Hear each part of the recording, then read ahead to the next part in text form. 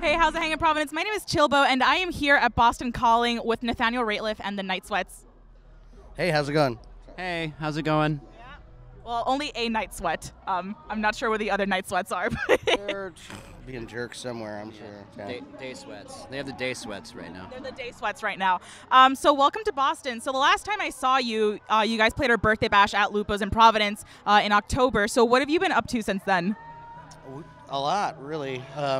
We took a short break for January. We did Let's start by determining what month it is right now. So since October, we've been busy. We took January and February off and got right back at it. Yeah, and basically we just started working on another record and took some time in New Mexico. Well, we took 5 days and then wrote about 11 songs in that 5 days and then took that stuff to Richard Swift, who produced the last record. And so we just flew in from there last night, actually. Wow. How are you not dying right now? Oh, I think I am, yeah. We're dying. I mean, yeah, my doctor was probably not happy with me. So. I'm on that boat too. So I saw you guys at our birthday bash. You're like a really sprightly dude. Like, you guys dance a lot. Like, you just love. What's your favorite dance move? Well, fried egg. yeah, my dad used to do this thing called the fried eggs, where you just lay on the ground and shake. I don't really do that often, though, but I don't know. I like to partner dance, actually. So, I would have studied dance if I would have had more opportunity, but, I just make it up as I go now, so. If you could tour with anyone, living or dead, who would it be? I mean, we're getting to play the Monterey Pop Festival, the reunion, and Booker T and the MGs is playing, and as being their label mates, I'd love to, perform with Booker T and what's left of the MGs. So, So this is more of a question for you. So you were born in Missouri, correct? You both were. Okay, and then y'all moved to Colorado. So how would you say that that's influenced the way that you guys write music?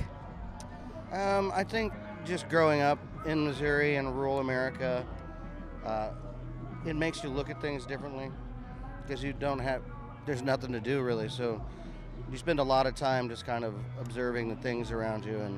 And also, aside from that, we both grew up in really hard-working families and they both love music. And I think that really shaped us as people, just that hard-working mentality and a love for songs and for music.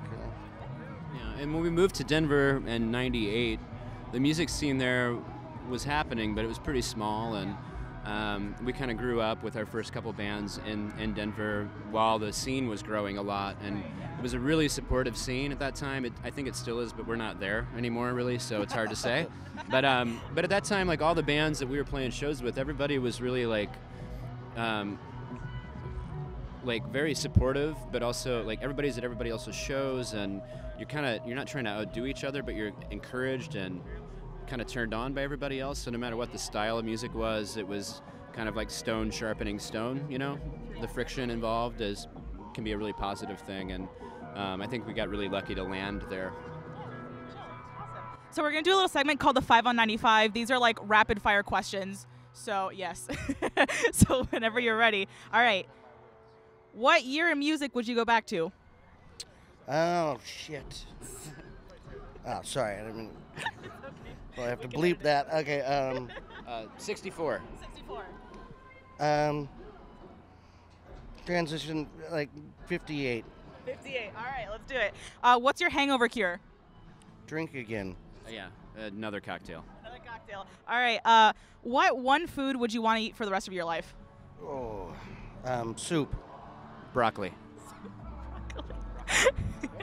Broccoli cheddar soup. There you go. What's your kill the mood music? What was that? Kill the mood music? Your kill the mood music. Like if you were trying to I'm gonna say, like death grindcore metal mixed with hip hop. If I was gonna build the mood, it would be Portishead or Mazzy Star. Yeah, I agree. Maybe some EDM could really take it out of me too. So. And Jack Black or Jack White? Oh, You man. mean like who you want to hang out with? Yeah. The White Tiger, Jack Black. Will Ferrell. Will Ferrell. All There you go. And last couple questions. If you could collaborate with anyone at Boston Calling, who would it be? Kevin Morby. Kevin Morby. And last question. If you could take any one person, dip them in chocolate, and lick it off, who would it be? That lady who kissed me a minute ago. Nathaniel Rateliff. All right. Thank you so much for joining me today. My name is Chilbo. These are Nathaniel Rateliff and A Night Sweat. Yes. Joseph Pope III. Joseph the Night Sweat. And we're here at Boston Calling. Check us out, WBRU.com.